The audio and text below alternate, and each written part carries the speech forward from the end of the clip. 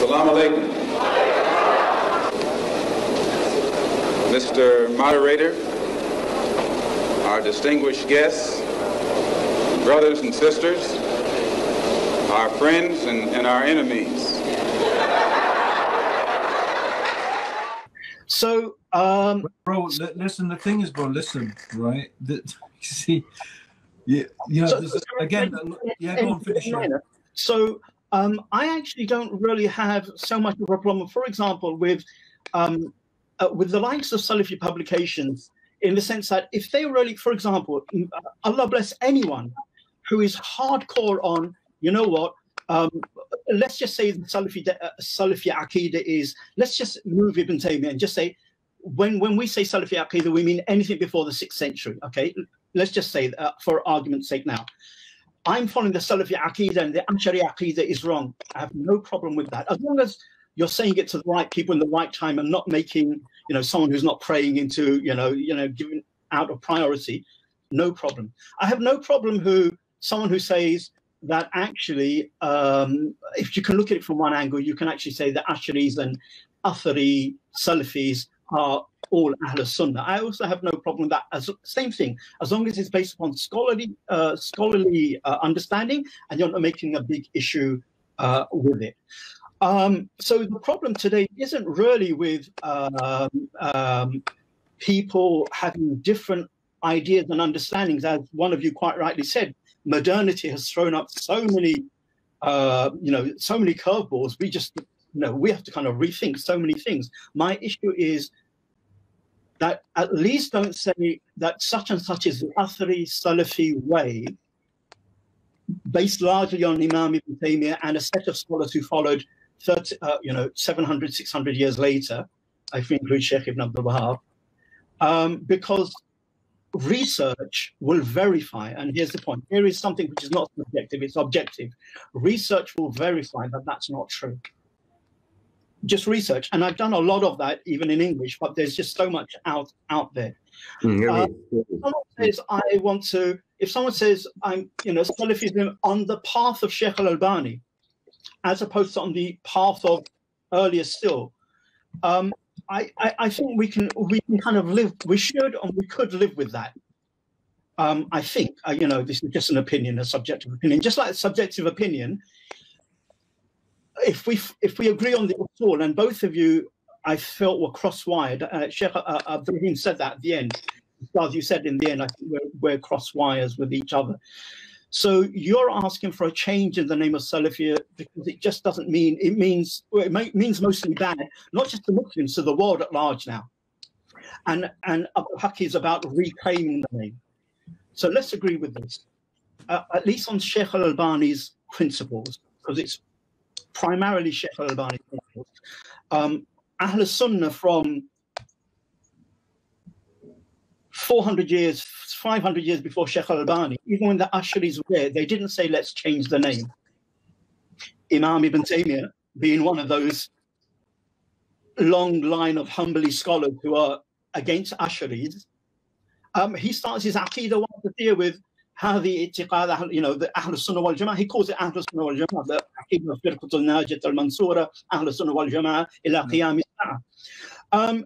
Let's at least historically agree that it was more or less, with one or two scholars before Shaykh Albaani, but it was more or less Shaykh Albaani who pushed this idea that Ahlus-Sunnah is just so unclear now.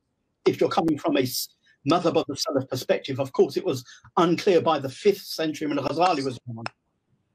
It was unclear what Ahlus-Sunnah wal Jama'ah is from the 8th century. Ibn Taymiyyah was there. You had Hanbali Athari Aqeedah, then you had Ash'ari Aqeedah, and both claimed Ahlus-Sunnah. And it was certainly unclear when Shaykh Albaani was around. But Shaykh Albaani made a decisive break with the historic past, and he said it's so unclear, we need a new term, or we'll pull out from the hat a historic term and make it new. It wasn't that scholars in the past decided to use the word Salafi. It was Shaykh Albaani. So let's use his principle. Shaykh Albaani's principle is this: if a pure word or a pure term that helps define authentic Islam or orthodox Islam if the pure term that defines Orthodox Islam at some point becomes hazy, then we should get another pure term to define Orthodox Islam, because one of the things about Orthodoxy, it must be distinguished from heterodoxy. There is an obligation to distinguish haqq from batil, sunnah from bid'ah, orthodoxy from heterodoxy. So we agree on the principle, that Shaykh Albani's principle. Shaykh Albani's principle was, if a pure term that distinguishes orthodoxy becomes muddied, then we should find another term to make it clear again. Now, the question of how much does it have to be muddied, for how long, and what term to use thereafter, those are all subjective. Those were not, Ibn Taymiyyah, Shaykh Albani didn't receive revelation. He didn't follow the Salafi in this, did he? Yeah. No, he did it from his own mind. He thought in the 14th century, let's say 80 years ago, for argument's sake, we need to use the word Salafi in a very strong, in a far more stronger, decisive manner. It wasn't that he had a precedence for this.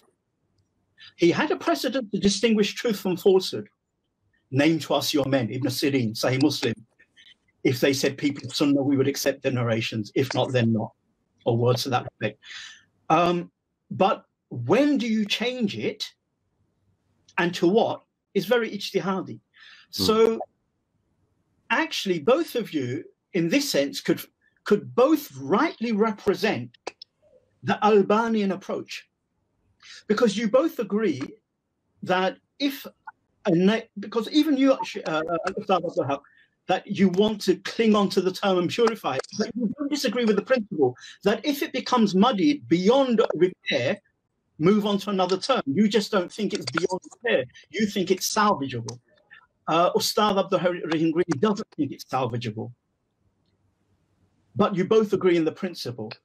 Okay, then those kind of things, fine, they wouldn't make a difference. The big difference is that at least we know that Salafism today, not just in its cliquey movement, hierarchy form, but even as a concept amongst students of knowledge and even sheikhs, is slightly disconnected with what it was from the past, in principle, not just in detail. And that is something that is objectively, one can see and research, not subjective.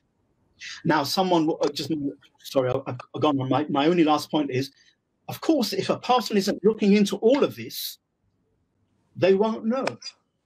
But we generally have that rule of thumb that the one who has the evidence is the one who should be followed. We respect them, but we want them to respect us. We think that the law should respect the Negro community. The law should protect the Negro community.